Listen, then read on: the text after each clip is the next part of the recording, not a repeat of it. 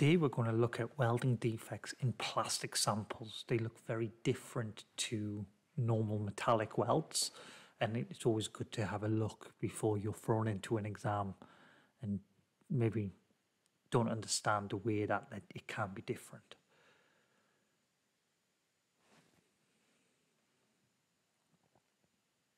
So today we're looking at welding defects, and in particular how the welding defects will look in plastic samples, especially those that you will see in your CSWIP examinations. First thing to go through is maybe the difference between defects and imperfections. In general, defects may cause failure of a weld. That, of course, can be catastrophic. A pressure vessel can explode and kill somebody, or we may lose an oil rig or a valuable bit of equipment. Generally, we look at defects as being items which are rejectable to the standard. And an imperfection is something that could be in the base metal or the weld metal, but could be acceptable or rejectable. So as a brief look at an acceptance criteria, here is a cutout from 5817, and you can see along that you have identification in accordance with ISO 6520. So this gives every defect a individual serial number. You get a description and a sketch of each of the defect types. Sometimes this is a sketch, sometimes it's just a bit of wording. The sketches do help you identify what type of defect you're looking at. And in accordance with 5817, you have 3 quality levels. So this would be B, C, and D. B being the more stringent. You see down there's a lot of non-permitted, whereas we head towards D, it gets a little bit easier.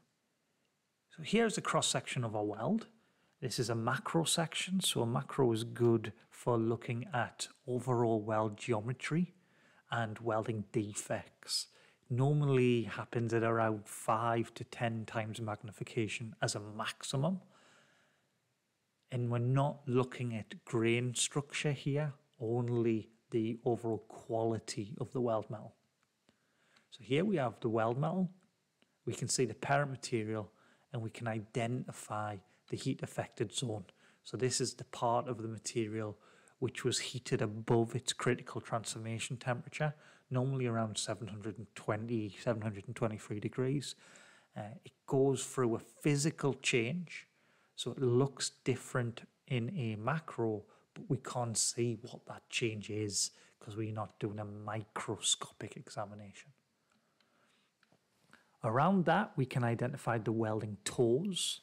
And these welding toes are going to be the areas of high stress concentration, even in a weld which is defect-free, such as this one.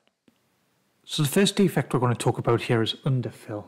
And as you can see in this area, we've got a weld metal that hasn't completely covered the width of the weld. You can see it definitely pulls in at this point and becomes narrower. If we have a look further along the weld, this is a correct weld width for this joint. But we can see in a couple of places going along the welds, pulling in narrow and is underfilling the joint. Our second defect is lack of inter-run fusion. Here we're looking at a weld which has a split cap. And really what we're looking for is the area where these two runs join together. And if we have a sort of a go around and see and try to see if anything is sticking out as potentially not really being fused well together.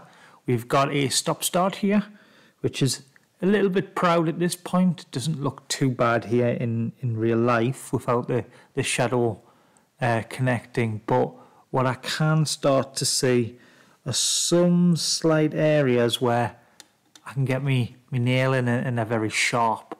They're not very big, but they are sharp. There's one there. These are on this sample are quite small, but we're looking to see if we've got a nice smooth blend between the runs. Here we can see an area which the top weld starts to become a bit ropey. That isn't very well. We've potentially got, you know, a non-smooth transition between the two runs. Effect is a lack of sidewall fusion and underfill. So here we've got, particularly at the ends of plates where you don't have a run-on, run-off plate, it becomes more difficult to complete the weld at the end. So we can see the weld actually finishes just before the end of the plate, and we miss the sidewalls because of that.